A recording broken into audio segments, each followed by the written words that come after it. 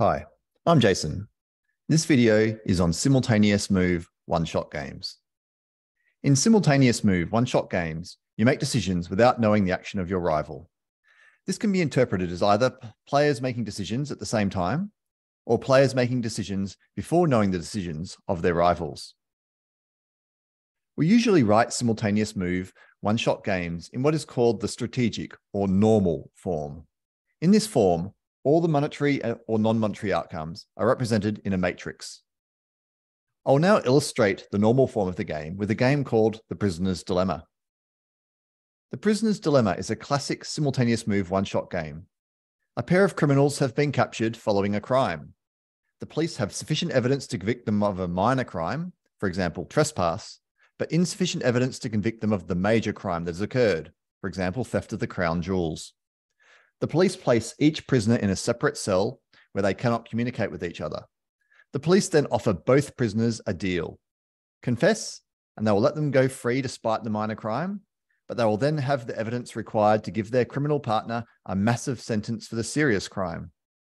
If neither confesses, the police will have insufficient evidence to get a conviction for the major crime, so they'll both receive a short sentence for the minor crime.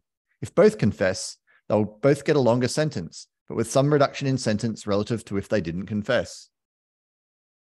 The normal form of the game is as follows. Prisoners A and B have two actions available: to confess and to stay silent.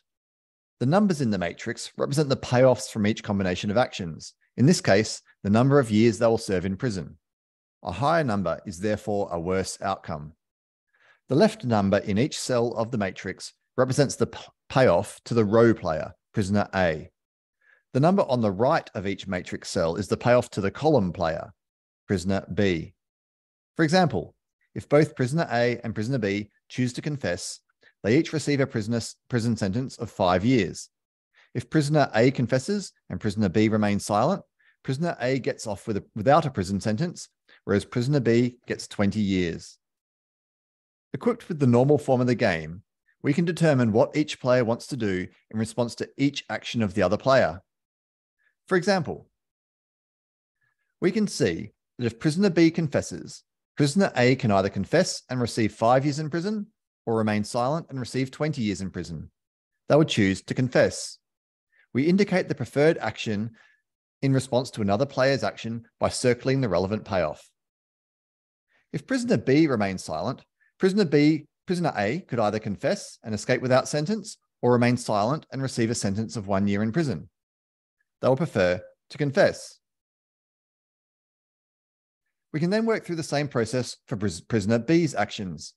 If prisoner A confesses, prisoner B can either confess and receive 5 years in prison or remain silent and receive 20 years in prison. They will choose to confess. If prisoner A remains silent, prisoner B could either confess and escape without a sentence or remain silent and receive a sentence of 1 year in prison. They will prefer to confess. Indicating this set of preferred actions in response to that of the other player gives us this completed matrix. Before examining that matrix further, I will now introduce the concept of the dominant strategy. A strategy is dominant if it gives a higher payoff than every other strategy for every strategy that your rivals play. A strategy is strictly dominant if it gives a strictly higher payoff than every other strategy for every strategy that your rivals play. If you have a strictly dominant strategy, you should play it for sure. In a dominant strategy equilibrium, all players choose a dominant strategy. In the prisoner's dilemma, both players have a dominant strategy to confess. No matter what the other player does, confessing is better than remaining silent.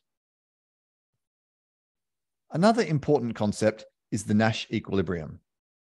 A set of strategies is a Nash equilibrium if every player is playing a best response to their rivals' strategies. No one has an incentive to change strategy. A Nash equilibrium is self-enforcing and stable. If the players agree to play a certain way, they'll both go through with it. Unilateral deviations are not worthwhile. The prisoner's dilemma has a single Nash equilibrium. Confess, confess. Visually, where the preferred response of both players to the other player's actions falls within the same cell, this indicates a Nash equilibrium.